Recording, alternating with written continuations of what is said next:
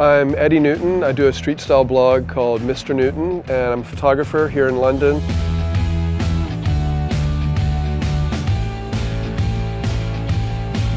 My name is Caroline Issa, and I am the fashion director and publisher of Tank and BecauseLondon.com.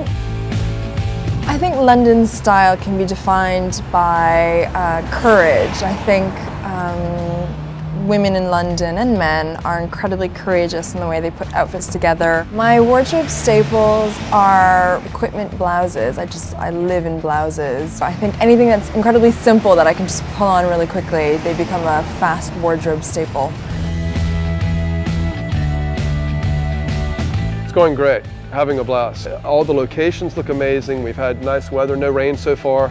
Caroline's a wonderful subject because she has great style. I mean, obviously that's the first thing I look for. And even on the Jimmy Choo shoot today, she's wearing her own clothes with Jimmy Choo's shoes and bags.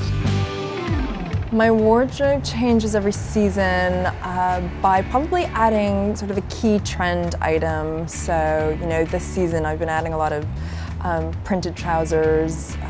I definitely love a great pair of shoes and tend to build outfits around the shoes, so this is kind of the perfect campaign to also be doing. I think every woman should own a pair of the biker boots from Jimmy Choo. They're incredibly versatile, super comfortable, and you can wear them with pretty much anything.